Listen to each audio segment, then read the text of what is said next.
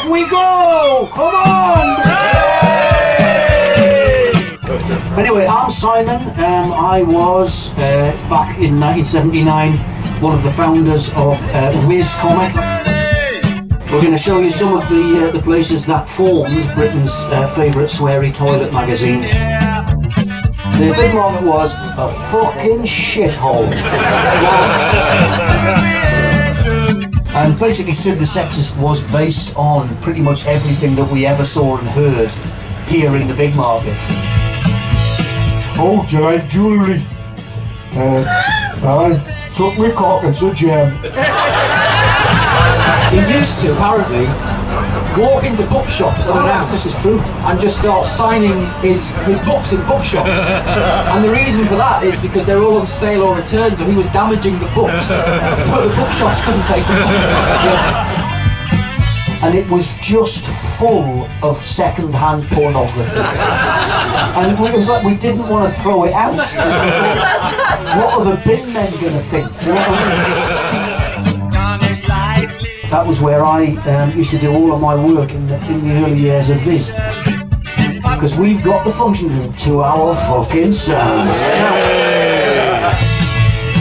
But when you were selling Viz here in this room in 79... 1979, we sold 150 comics. Well, the balloon was issue 2, you got a free balloon with issue 2, and the balloon was stapled to the back page. That's what... So you got Steve Coogan in to do an impression of Peter Cook doing an impression of Roger Mann. And it was fantastic. It was brilliant, yeah, absolutely brilliant. And he said, "Do you think that will impress her?"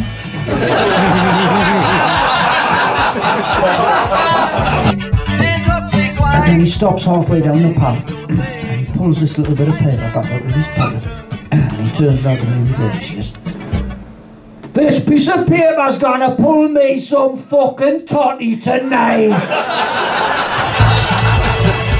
You don't have to explain though at that point that it said the Sexist was born, you know. Bob was the one with the oval head. So the bus is here. The bus is here, ladies and gentlemen. Let's get back on the bus. I'm gonna do a song. Oh.